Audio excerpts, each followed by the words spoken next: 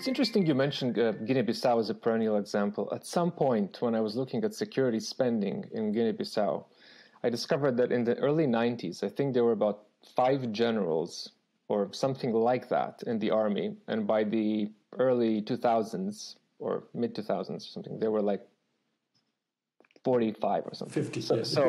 So it's clearly money is being spent, but the value for money is not there. So well, and also, I mean, you know, the other side of Guinea-Bissau is that it's become a narco-state. I mean, the drugs come in from Latin America, and they're transferred to Europe through Guinea-Bissau.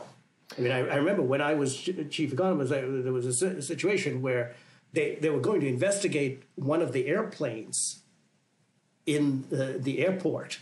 And before the investigators came, they blew up the plane. Were you at the blew airport? it up in the airport. They literally, it was parked. It was in a hangar. I mean, it wasn't flying. But they exploded. I mean, so think about that. That's a $40 million plane. So the stuff in there was probably worth more than $30 or $40 million.